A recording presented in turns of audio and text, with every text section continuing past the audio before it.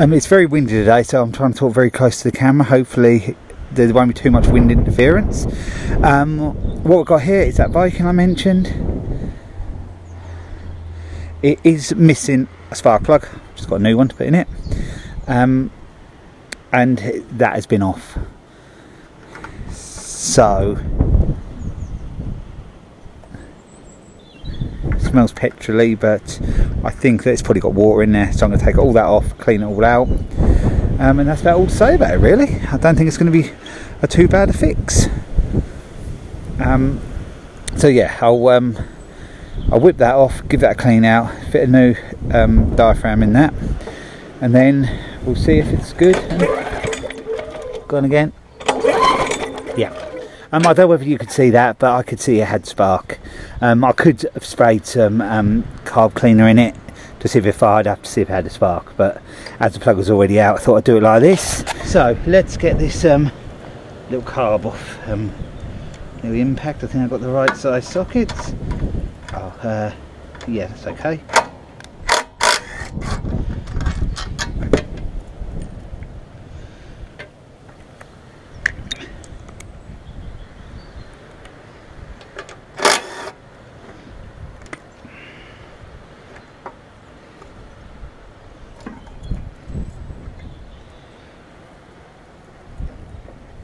You saw how quick that was to get off. You've probably seen it on many other videos because this repair is done a lot, and actually I'm going to show you how to fit a diaphragm and gasket in this. I did say to a few people I wouldn't show one of these videos, but I think perhaps every lawnmower repair related channel should have one of them videos. So I'm just going to clean up around there a little bit. It's not too bad, it's quite clean, and I'm going to do that. So make the most of it. It'll be the only one I do on here because there is hundreds, if not thousands, of these type of videos of repairing, replacing a diaphragm and gasket on a Briggs and Stratton classic engine. But there's one little thing I do different than most do, so you might get something out of that. We'll see. So let's get this carb apart. My hand will be in the way a little bit, but all it is the 5 screws. Like I said, it isn't slip there. It isn't rocket science. It's my simplest mower job you can really do. Unfortunately, I suppose I'm adding to it. That's been shown too many times, so people to do it is ruin it for the repair guys and that, I suppose. So some will say that's good, some will say that's not quite so good, but whatever. Some people will still be a bit worried about doing it. It looks alright in there. It's just a bit wet and watery in there. The diaphragm doesn't look too bad, but I shall put a new one on it. I always do that, matter of course anyway. Every mower like this I ever get, and if I sell it or keep it or whatever, I put a new gasket diaphragm in it. I don't see it's worth, especially if you're selling it, it's not worth the hassle of someone come back saying it's not running right. But I don't think this mower's very old. I don't think it's done a lot of work at all. To be honest, the gasket in is probably better quality than the one I'm going to put in it. But at the moment, I'm going to put a new one in it. So you can see there, just neat water in there. That bit there. See, so I'll drain the whole tank down now. You don't really need to see that, but I suppose if I can find a pot you can see it. And we have the trusty old aluminium tin. Great tin, I've had this for years. I don't even know where it comes from. I think probably we inherited from my nan. We lived with my nan for a while before she this was many years ago. She's long gone now. But we yeah, lived with her for a little while, and then she moved into a sheltered accommodation place, and we kept the house she was renting. So I had quite a few bits and pieces from her. I think this she had a chicken once. I think it's probably the pot that was used for that. But anyway, you can see there now, well, you can see the bubbles in there, but there's plenty of water bubbles in there. So we'll just get it all drained out. I'll put a compressor on in a minute to blow it all out. The carb's clean, to be fair. It's just the water and that in there. Don't make them easy to empty though. But Someone's got a chainsaw going next door. He's been doing some building work, so bit of noise going on around here suits me fine, because my mowers and things make noise, so we can all muddle in together making our noise at the weekends. Long may it continue. You see a big water bubble there in the middle, big water bubble there. So I think that's about all I'm going to get out now. Off camera, what I'll do is just blow through and everything and use some carb cleaner and get it all as clean as I can get it. Then we'll get the new gasket and diaphragm on. So bear with us and I'll be back in a little while. So now we have the carb here. The tank has actually been blown out, and now it's clean. I just sprayed some carb cleaner in it. Just close the door. The wind's still up quite a lot, and I'm a light short at the moment. There we go. That'll be better. So yeah, what I've done now, I've took that out. That pushes into there. So I pulled that out. I should have shown you that, me getting that out, but I'm going to blow that through with the. I'm going to do that while you see.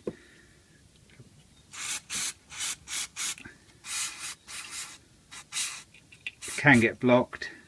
To be honest, I've never seen many of them blocked, but they can get blocked. And then just give a quick spray out with the airline. Pulls right off a bit.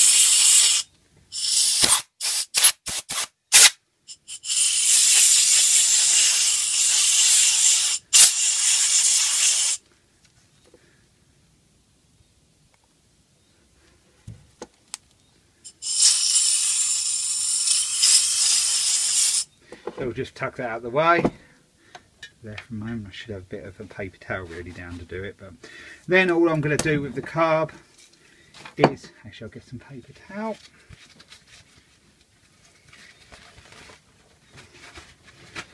I've actually bought 6 rolls of this lately, which is really handy. And then I'll just give the carb a general, well, that can come off too. And get it off. Might need a little gentle persuasion. Took hundreds of them off. I've always slipped off no hassle. Doing a video, it's not the case.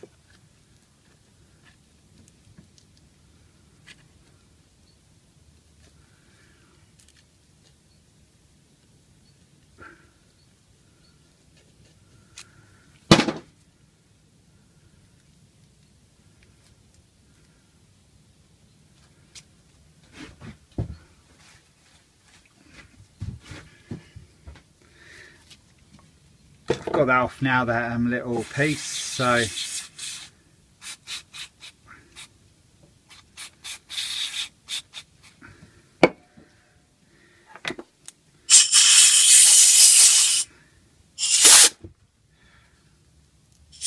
let the airline build up in there to turn the pressure down a bit, but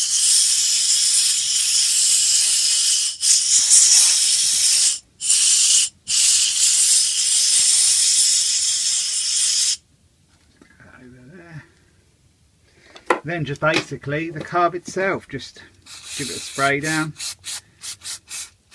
Can be over fussy. See, there's water in there though.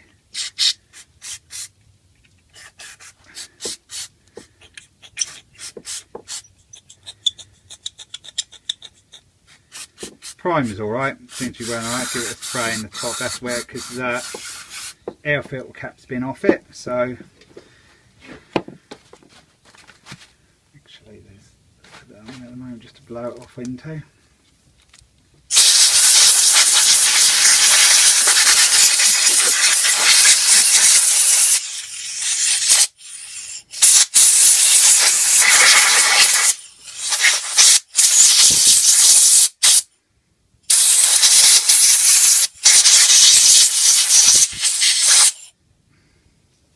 Useless gloves at the moment, they're not the usual ones I use and they're not very good. You must always wear gloves really, don't get oil and the rubbish on your hands. You sort of get carried away, they break up and you carry on going. But now that that's almost there, I'll give it one more blow out. And I'll be back in a minute. Some of you might have noticed when I was cleaning out that little piece, if you a bit of a Hawkeye, you'd have seen I broke that, so I have actually got another one. So there we go. That can go back onto. Kind of squashed it now.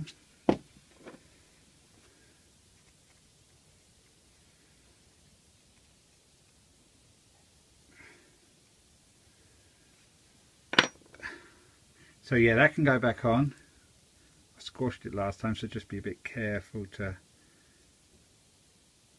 sort of ease it on.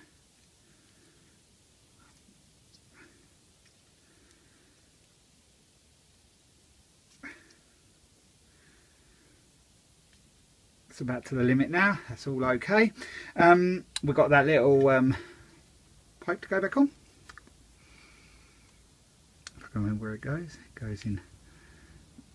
You hear a sort of click in place, so you know it's in there tight. So that is actually that all done now. So we have got the new gasket one. I've had alright success with these, the CTS ones. I tried to find them lately, but I couldn't find them on eBay. So I had to buy some different ones, but at the moment I'll use the last one I've got of this. Just cut the packaging. Just make sure when you cut the packaging you don't cut the gasket. And actually the package has been folded, but luckily it didn't interfere with the gasket. So it's made in China, like a lot of stuff is now. So we'll put that out of the way. And what I do now is, the one problem I have had with these gaskets, not many people tell you, and they might not have the problem, but I've had them, so I've done it all, and then they leak. So there's nothing more frustrating than that. The ones that didn't leak are the genuine ones. They were actually better, but I've even had them leak. Let me get you around a bit better. So what I do, if it's good, or if I've got one out of another one, I save the old gasket and I put 2 gaskets on it, and that seems to do the trick. So I do it like that. Gasket goes on first, whatever way it goes round. I always get a bit confused with this bit. I think we're right there, but I want a new gasket the other way around. So we put that. I've still got it wrong. This is all live, so at least you're seeing it live. There we go, we got it right now. So yeah, that's right. Then goes the diaphragm, which goes on like so. So we're all there then. The spring, and make sure the spring's in, which you can see it's clearly in there. So now we've got the tank. What I usually do now is I sort of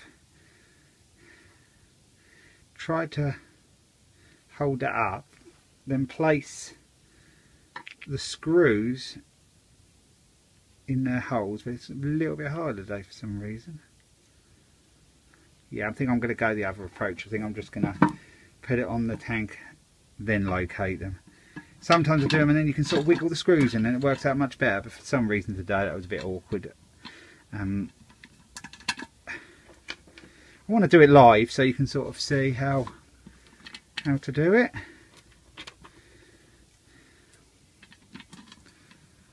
Rather than keep cutting it and making it look like everything goes perfect all the time. Shouldn't go too far wrong with one of these, but you can get things wrong. I'm gonna just screw it back on by hand with this one, because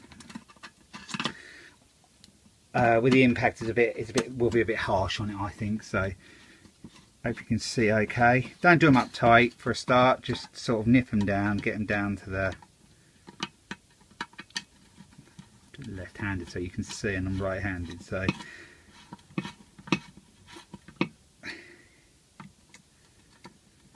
there we go. Getting just fine at the moment. I do tend to do them up quite tight. Some people say you don't need to do them up that tight, but do actually tend to do them quite tight, and that's just the way I do it, and that seems to work. The only problem I've had, like I said in the past, is a leak. But on here, do them, just keep working your way diagonally across from one side to the other, and then so it's sort of nipping down evenly.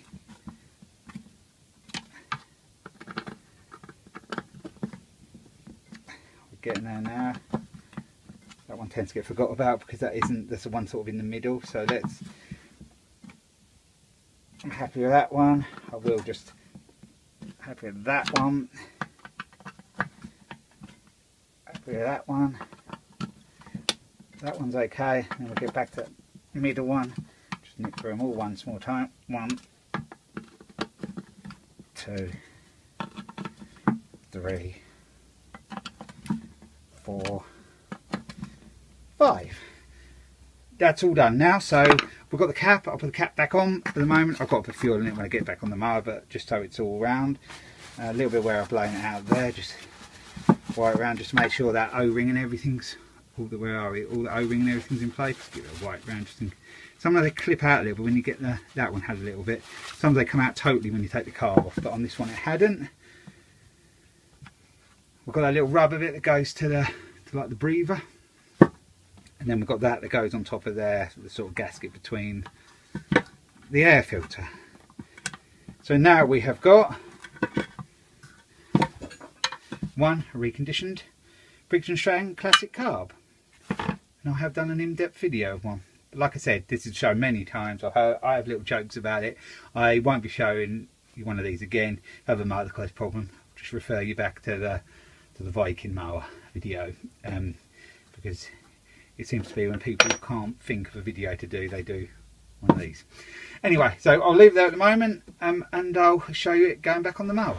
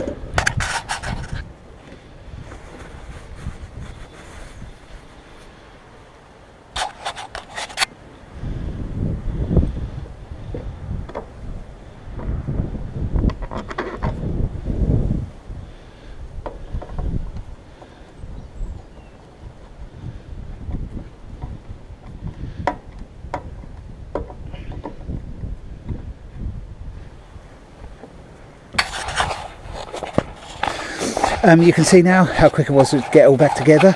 And one thing I probably should have checked before I put the air filter cover on is that it was priming okay, but I'll be able to feel that. I've done enough of them to feel that, but you might just want to keep that on just to see it pushing fuel through to the engine.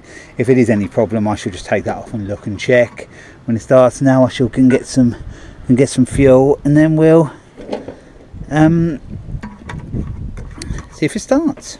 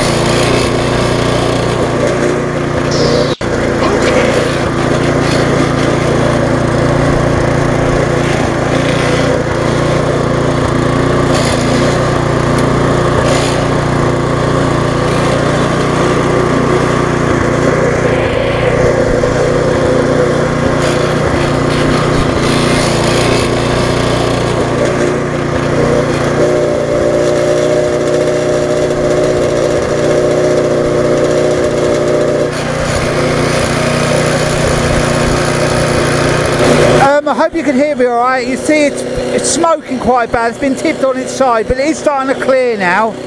So I'll let that clear a bit. You hear the rattling a little bit. That's only because of the handlebars not tight there.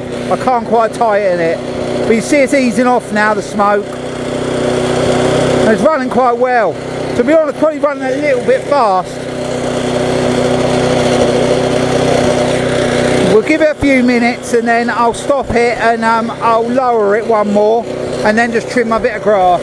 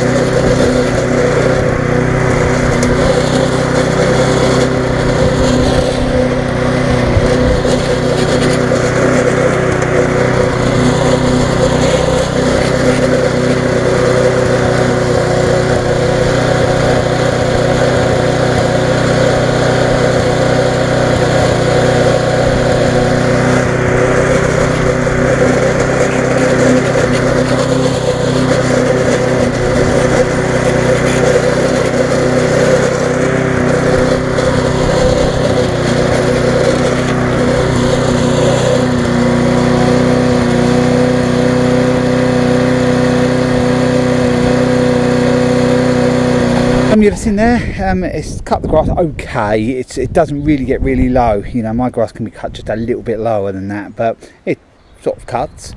Okay, the blade will need sharpening on this, but I'll decide what I'm going to do with it first. If I keep it, it'll be okay. The blade probably okay, but if I sell it, obviously I'll service it. The oil is just crystal clear anyway, that is, and it's got a new plug in it. I didn't change the air filter for the one reason is it wasn't too dirty anyway, and sometimes when these do smoke when they start, you know, can kick a bit of oil back into it to make it oily. I don't want to put a new one in and get it oily straight away, so it's always wise to run them up first if they've been sitting around for a while, just so you haven't got you don't mess up and oil up a new filter. But to be honest, it's only a cheapie, but it seems to be alright, and I think the smoking sort of stopped now. I always find they take a few times. It's sometimes better to let them get warm, then let them sit up for a little while, and it sort of burns it off itself in there. And then I've seen them smoking for a long time after they've stopped when they've been used, so I don't think that's much of a problem. It was just like a little quick repair on that one. Hope you enjoyed the video of it, and I'll just decide what I want to do with it now. It's been kicking around outside my shed for a while, and I was getting a bit annoyed with it there, so I thought I'd just quickly do the job on it. And it's actually what I thought it was, just watering it really. So yeah, so thanks for watching. I hope you've got something out of this video, and I'll be along with another video again soon.